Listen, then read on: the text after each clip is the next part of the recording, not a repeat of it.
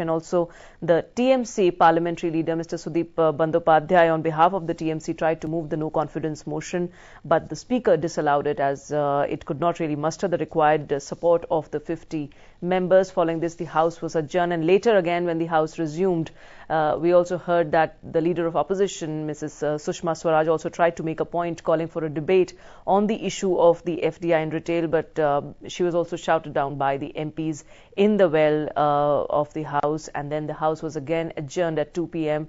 and at 2 again the House was adjourned for the day. So that's all we have for you in this edition of House Highlights. Thanks very much for watching us. Goodbye.